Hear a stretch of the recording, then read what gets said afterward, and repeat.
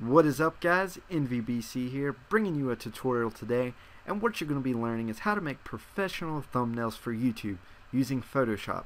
So first off, guys, I'll give you a little sample. I just made this tutorial and I'm going to remake it just to show you guys how simple it really is. So I made this for an upcoming video. It's on my downloads, sorry about that. And it's right here, guys. I think this thumbnail is pretty professional looking, looks really nice, and it just grabs your eye. That's what I made, guys. If you want to learn how to make something like this, stay tuned to the tutorial and we'll jump right into it. So first off, guys, I have this little preset. It doesn't have very many things in it, so I open it. I'll leave them in the description below. You can download both things. And actually, I don't want to open that. Those are what's in the folder. I actually have a little preset. I need to go to my desktop and go into this, go into my downloads. You might have it somewhere else, but this is where I have it. Preset for thumbnails. That's simple. So it has my little grunge background, which you'll be getting in the description. And I actually forgot one thing, so I need to place it. So I need to go into my folder where these things are. And this is what pretty much adds everything. It puts everything together. These light rays. It just gives that nice effect. And so does the grunge. So once you get the light rays in, you just drag it all the way over. And you drag it all the way over to this corner. And you just hit that. What I always do, guys, is hit, while I'm highlighted to this, I do this to everything. I hit Control A and I click this right here. It centers it. Just makes it look good. And what you really need to do is go to blending options. And it'll take a few seconds. I'm rendering something. And you need to go to inner shadow. It adds that nice, it kind of like blends in and sticks with the material. So that's pretty much all I do when I add my sun rays. It just looks really nice right there, if you guys agree. I think you guys would agree. So next thing is, guys, I have my Elgato picture already ready to go. It's a PNG file. Make sure whatever you're downloading and you're getting off Google, or if you make it yourself, make sure it's a PNG file.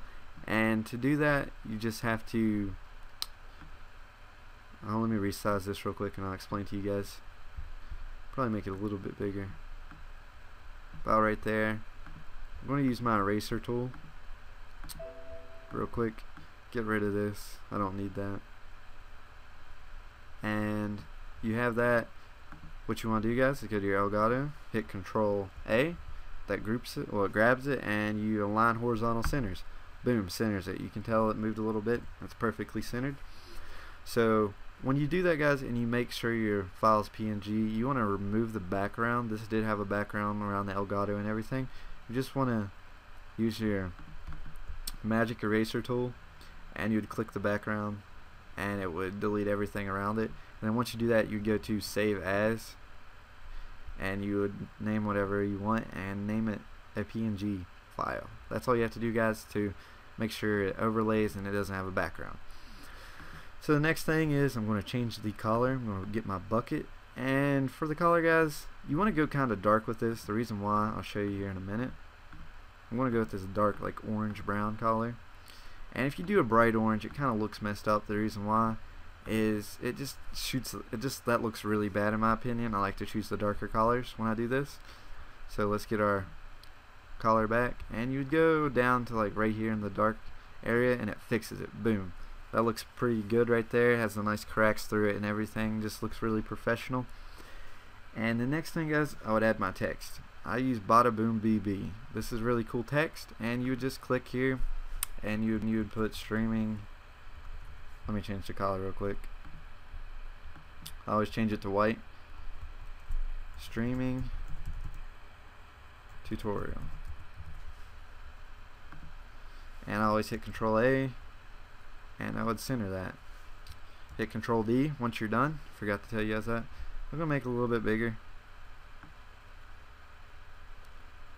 Probably about right there. And hit Control A again, make sure it didn't move. See, it did. Then hit Control D. I'm going to move this up to about right there. And what I'm going to do next is pretty simple. Hit right click, go to blending options, go to drop shadow. I just like the way that it leaves this text. It gives this text a nice effect. You can change the distance down and you'll see that changes a little bit, but I'm going to keep it on about 7, and we're going to do a gradient overlay. I have plenty of gradients, guys. You can go on Google and you can type in all these gradients. It'll have a ton of them, and you can just really nice colors and everything. So I'm going to go with this orange today, and it looks really good. I forgot to do one thing. You need to make sure your text is above the grunge so it pops out and just looks at you a little bit more. That's what your eye catches. So you have that nice streaming text. Just hit Control J and do 1080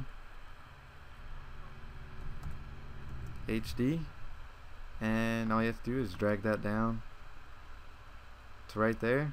I think that looks pretty solid, and hit Control once again. And next is just put open broadcast software.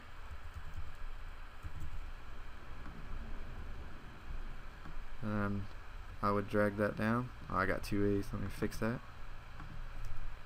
You drag that down and boom. Hit Control A. Make sure you centered it. Bring it down a little bit. You can completely customize the colors and everything, guys, how I'm doing it. And just to add a little zest, because you know someone's going to use twitch.tv.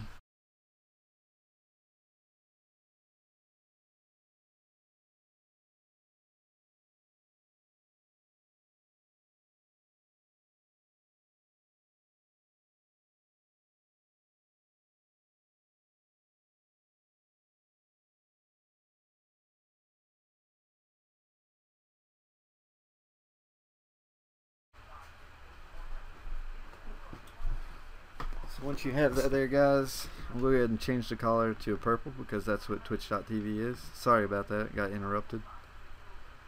And sorry about that, my program just finished. Hit OK. It's that nice twitch.tv purple. And you want to like change, just turn it sideways, make it a little bit smaller, and hit OK. And drag this behind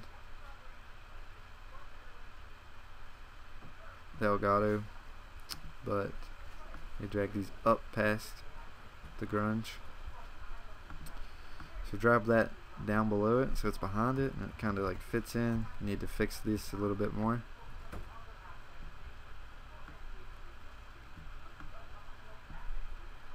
And